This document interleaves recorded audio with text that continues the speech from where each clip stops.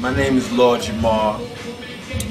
I'm known from a rap group called Brand Nubian.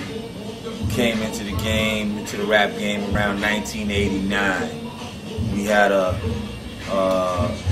classic rap album called All For One, which earned 5 mics in the Source, which was pretty special at the time. We've gone on to put other classic albums out, a lot of hit songs. I myself have gone on to be involved in film projects, TV projects. I was on Oz, Third Watch. I've done Sopranos, Law and Order. I am a producer. I produce for other artists such as Helter Skelter, OGC. I discovered the group Dead Prez, put them out. Yeah, you know, I'm just all around hip hop, you know what I mean, dude, and historian and entrepreneur. Started music definitely came first. I started as a DJ, and you know, I'd go from selling tapes to kids at school. Then it moved into doing house parties, DJing at house parties. Then we, you know, DJing at maybe the high school parties and stuff like that. And running up on mics and stuff. Then I started rhyming, so now I'm running up on mics and block parties and all stuff like that. And I used to be a street type of dude where I was like, you know, dealing in some illegal activities, and a lot of my friends were getting locked up at that time. And so I had to decide, do I want to pursue my goal, which is to make a record, because that's all it really was at that time, just make a record and hear your music on the radio. It wasn't even trying to be rich and all of that off it. You just want to make a record, hear your stuff on the radio, and hopefully artists that you respect will like your music. That's what we was into it for. So it was like, in order to do that, I'm gonna have to stop doing this, you know what I mean? But doing that, you know, who don't want to be flashy and all that and have jewels and all that type of stuff? So it's like, I had to put that to the side and just get a little regular job for a while, you know what I mean? Until it popped off, and that's what I did. But always having my goal in mind. I never took a job feeling like, oh, I'm gonna get stuck here for the rest of my life, because I always had a plan, and that was just a stepping stone to my plan. I mean, as soon as I started DJing, I realized that I was nicer. I was just as good or maybe nicer than people that I'm hearing on records and stuff like that. You know what I mean? And then once I started rhyming, I evaluated the same thing. I'm hearing people with records and stuff. I'm like, I'm better than this dude. Like, he made a record. How did that happen? You know what I mean? So, I don't know. At some point, I was like, I'm going to make a record. You know what I mean? Like, if he could do it, I could do it. You know what I mean? And he was a whole different bunch of people. And the first one to approach me was my man Daryl C. from the Crash Crew. Rest in peace. He's the first one that really approached me and was like, yo, I want to make a record with you, you know. Might have been like 16, 17 at the time, you know. But they were going through their own things. They were kind of at the end of their career at the time.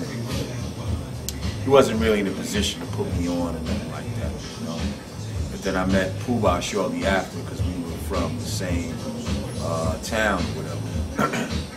And then he approached me like, yo, I think you're dope. I want to work with you, try to make a record with you or whatever, you know? And yeah, so that having those affirmations from people who already made records was inspirational too, because you could start second guessing yourself and self-doubting yourself, you know what I mean? But it's like, when you get a reinforcement from people that you look up to, it's like, that gives you that energy and that fuel to like keep going. Like, I know I'm not bugging. I know, you know what I mean? That I am supposed to be doing this. I thought the rap shit was gonna kind of just make me, somebody was gonna see me and be like, oh, I want to put you in a film or whatever, you know what I mean? And then time went by, that never really happened until I said it out loud. See, that's something that helps things happen in the universe when you say things out loud. You know what I mean? Because you could think things in your head, but when you say it out loud, that's what makes it real. Like, so as soon as I said it out loud, I said to my manager, like, yo, I want to be in some films or whatever. Like, get me on something, man. So, you know, all these rappers that I know can't act as good as me, and they're in all these, you know what I mean, movies and TV shows. I'm like, get me in something. You know what I mean? So he didn't know what to do, but he ended up sending us to, like, the premiere of The Sopranos. When it was first coming out, like, you know what I mean? Nobody knew what it was going to be or nothing. So we went there, and it was all these people from Oz was at the premiere or whatever, you know what I mean? Turns out a lot of them were fans of Brand Nubian or whatever. So we get cool with some of the people from Oz, you know what I mean? I get cool with my man Dean Winters, the dude that played O'Reilly. And we just kicking it, you know what I mean? For the next maybe year or so, just, you know. Might go to a couple parties here and there, we talk on the phone. Bomb, he was mad cool. He invited us down to the set, and he was like, yo, you want to get in the scene right now? Y'all can get in the background as some extras or whatever. I said, nah. I'm thinking in my mind, when I'm on this show, I'm gonna really be on this show. Like, cause I love the show Oz before I even met these dudes. I was like, I kind of meditated myself onto that show, like seriously. So yeah, then he hit me up, and he was just like, yo, would you ever want to be on the show? I was like, hell yeah. Hits me up again another time, he's like, yo, the creator, you know, he wants to meet with you. I had already met dude or whatever at some parties and stuff. He's like, yo, he wants to meet with you. Boom, bam, boom, goes down there. And now he's just talking to me like I'm on the show already. All we gotta do is figure out what my character is and how I got in there. You know what I mean? I didn't have to read or nothing. You know what I mean? And the rest was history. Any other rapper that was on there only did 2 episodes, was the most. And there was quite a few rappers on there. LL Cool J, Tretch, all kind of them. You know what I mean?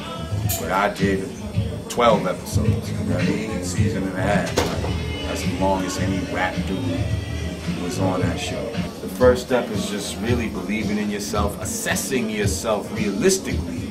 Because there's a lot of people that want to do certain things that are not cut out for you. You know what I mean? You got to be real with yourself. Once you've assessed yourself and you feel like, all right, this is something I want to do, and other people have reinforced, yeah, you nice, you know, make it happen. You just got to make yourself known, however that may be. Like, you know what I mean? Make a YouTube video, like, be creative. Like, you know what I mean? There's not really one way to do it. And in your immediate radius, you know what I mean? Where you come from. If those people are not supporting you, that's a problem. You can't do it all on your own, so you are going to need the love and support of certain people around you, like, to make that fire, you know what I mean? But the spark comes from you, you know what I mean? The spark comes from you, and you got to spark that to make other people get a spark and then cause an inferno in this bitch, you know what I mean? So, yeah, just be creative with how you come with it, like, you know what I mean?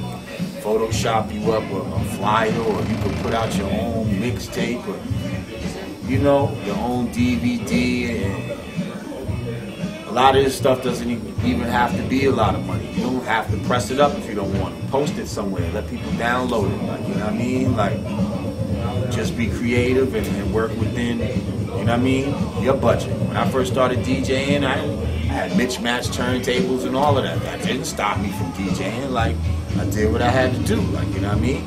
Other dudes had to fly equipment, like, you know what I mean? Yo, I had to work with but I'm better than you, though. But you got the better equipment, you see what I'm saying? Like, but in the long run, I ain't got mismatched turntables no more. You know what I mean? Like, and you probably ain't even got no more turntables, so what's that all? You know what I mean? Like, it's all the power of the mind, man. You know what I mean? The power of the mind manifests and make things real.